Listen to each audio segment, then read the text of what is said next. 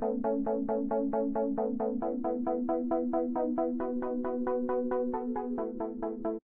of you, so thank you as well. Tonight, I have a distinct honor of presenting the Pioneering Biomedical Research Award to Dr. Francis Collins, the director of the National Institutes of Health. Now we know Dr. Collins. Dr. Francis Collins' name is synonymous with the Human Genome Project, for which he's been recognized many times, but he's done much more than that.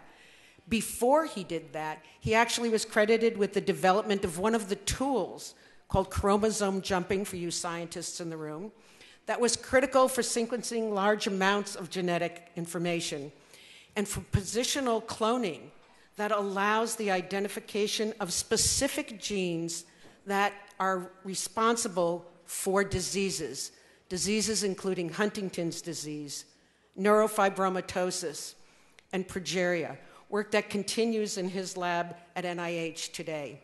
He's a physician, a basic scientist, and a published author not only of scientific articles, but of books.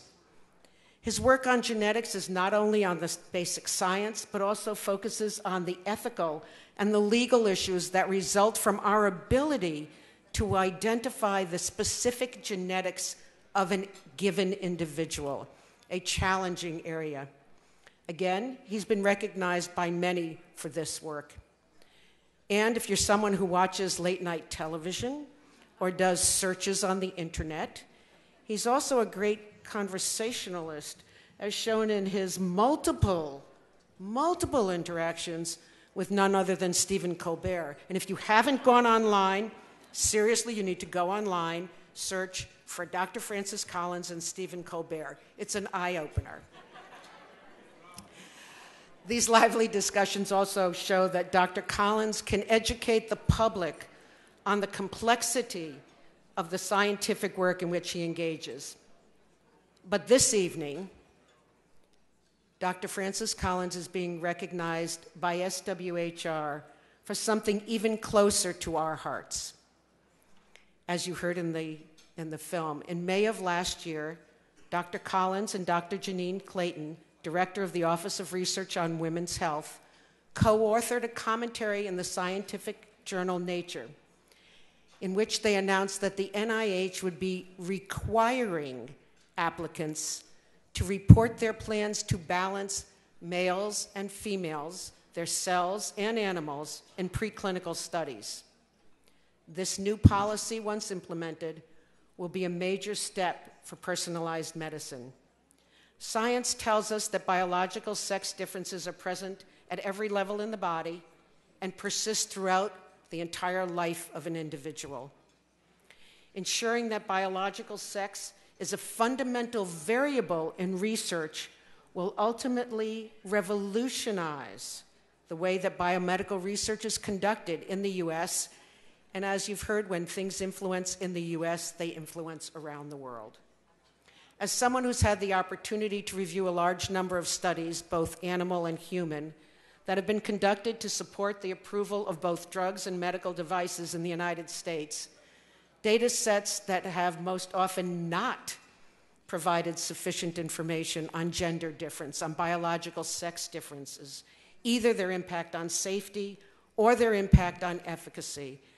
I am particularly happy to be standing here this evening. So it is with great enthusiasm and with great thanks that I present the SWHR Pioneering Biomedical Research Award to Dr. Francis Collins. Dr. Collins.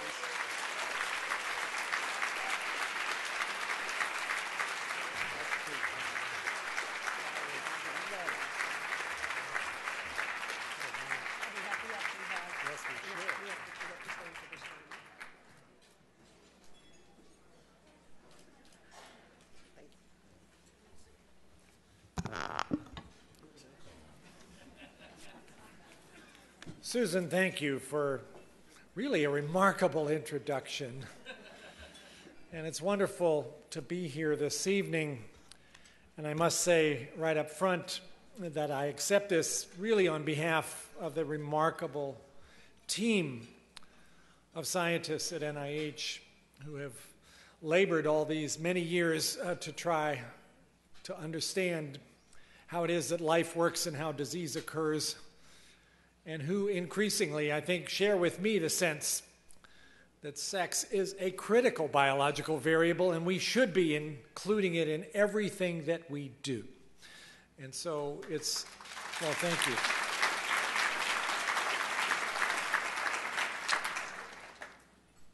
And I got to say, from my observation, about 20% of you have actually started to enjoy your appetizer or salad or whatever it is, and 80% have not, and you should go ahead.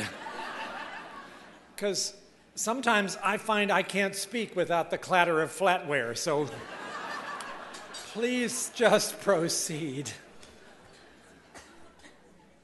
Susan, that was indeed a wonderful introduction. Phyllis, your leadership of this society. Florence, your brilliance in figuring out the need for this and stimulating many others to join that vision is something we can all celebrate here a quarter of a century later. I, in fact, thinking about this evening, recognize my own connection because who was it who recruited me to the National Institutes of Health 22 years ago? It was Bernadine Healy. And we should mention Bernadine, should we not? Yes. Her vision in many ways, which caused me to give up a safe and stable academic career at the University of Michigan and become, oh my God, a federal employee, was just one example of the vision she had for where medical research needs to go. And of course, the way in which she has influenced the things we're here to celebrate tonight over 25 years needs to be mentioned. And I also have to mention another person who had a profound influence on me after I arrived at NIH and who we should recognize tonight, although she has now left us, and that is Ruth Kirstein. Yeah, let's clap for Ruth.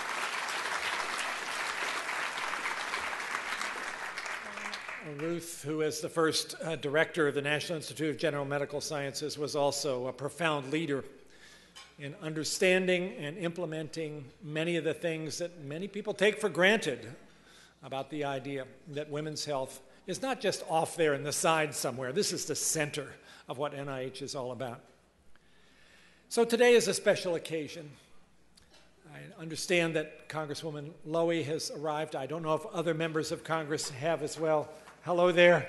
Wonderful to be in your presence. What a remarkable leader you have been for medical research, for women's health, for so many things that our country cares about.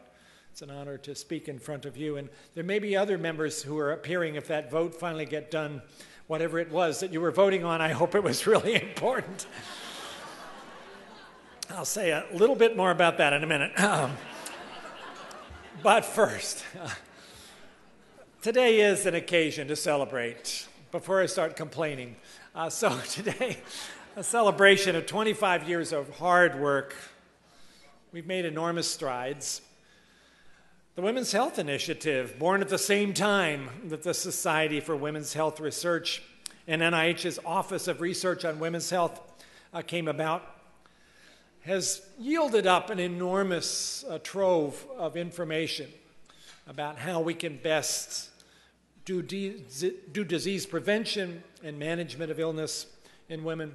A recent analysis, just a dramatic result here, said that from the Women's Health Initiative, we've added 145,000 quality-adjusted life years. That sounds a little economic, but what does that mean? 75,000 women have been spared from heart disease and 126,000 from getting breast cancer because of the Women's Health Initiative.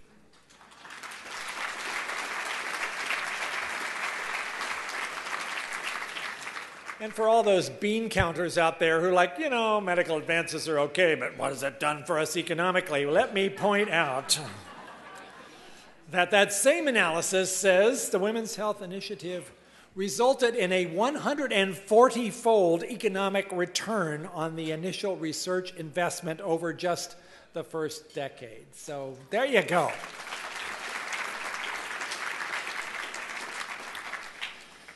But since then, of course, we've expanded our efforts in women's health in many directions.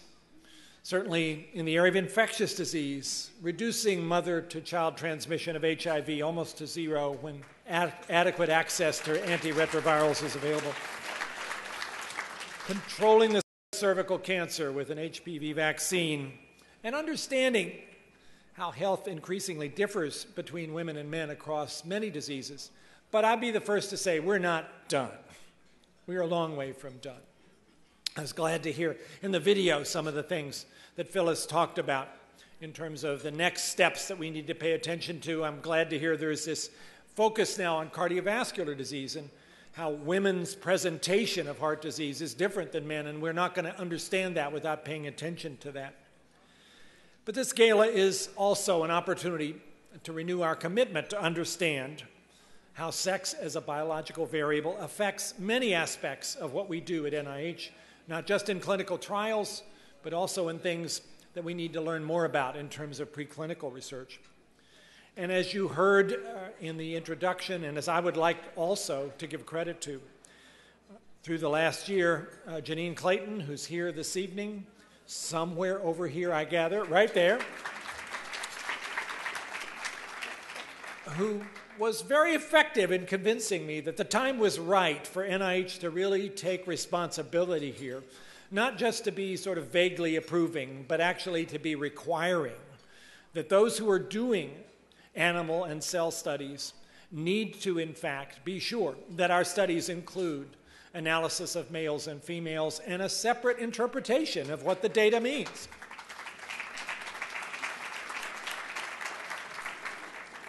And I can't help but say that this is built upon a foundation that this society had been arguing for over many years, and much credit to SWHR for, in fact, making that case, and to Phyllis and the many others who have put that forward over the years, and we have now listened. And I also have to say, because we haven't mentioned her name yet, much credit should be given to the original founder of the Office of Research on Women's Health, who's sitting right over here, Dr. Vivian Penn. Woo!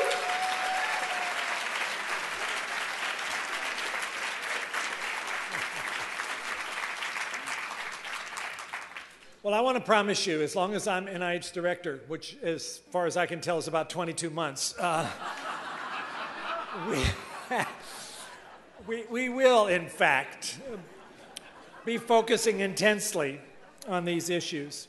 You've heard about the Brain Initiative. It was great to see in that video the focus on the brain.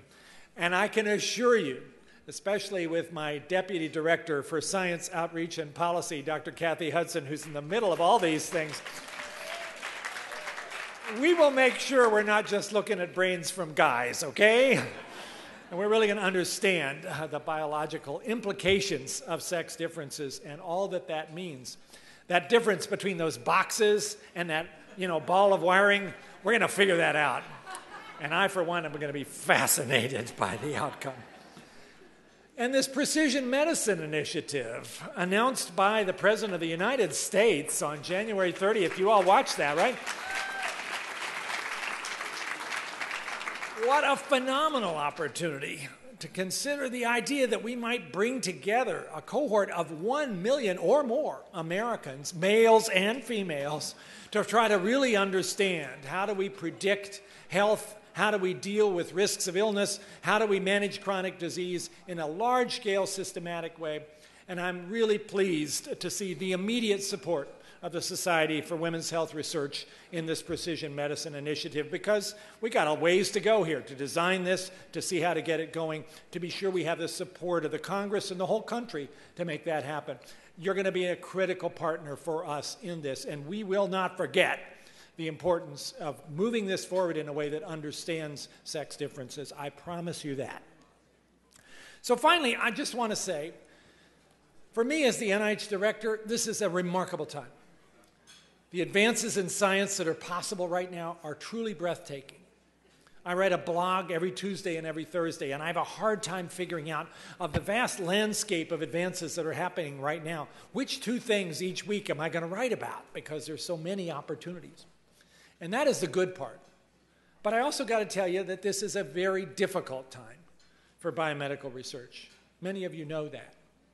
We have seen over the last 12 years a gradual deterioration in the support for NIH, now amounting to almost 25% of our purchasing power for research. All of the dreams that you have and that I have are actually put at risk because of our inability to come up with the funds to support that. I think we all need to be ready to speak effectively about why this is so important, why this is such a contribution to human health and, frankly, to the economy as well. But we are at a defining moment. I was heartened recently to see in a meeting that was organized by Stand Up to Cancer statements of strong support from members of the Congress about how we really need to turn this around, and this deterioration over 12 years needs to tip the balance and move back up into a stable trajectory. But that very same day, we had representations of what the budget for the so-called non-defense discretionary part of what the U.S. Congress is able to support, and NIH is, of course, part of that. I don't want to say anything specifically about what those predictions were from the budget resolutions, but if you saw that and you wondered, where are we going here? Other countries rocketing forward in biomedical research while we gradually slip into the background. Is that really America? Is that what we wanted? Is that our dream? Is that what we're ready to settle for? Well, I'm an optimist, and I have the sense that Winston Churchill was right about many things, but never more so than when he talked about the Americans.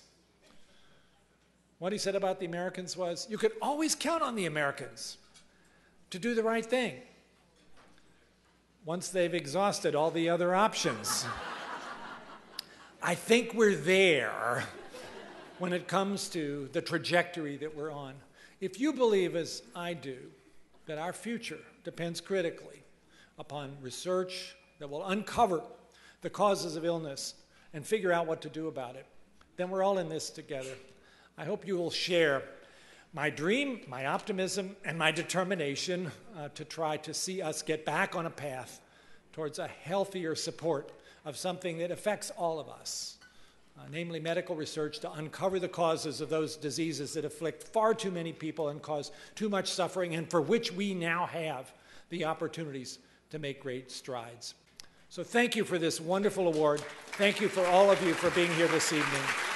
Hooray for the Society, 25 years.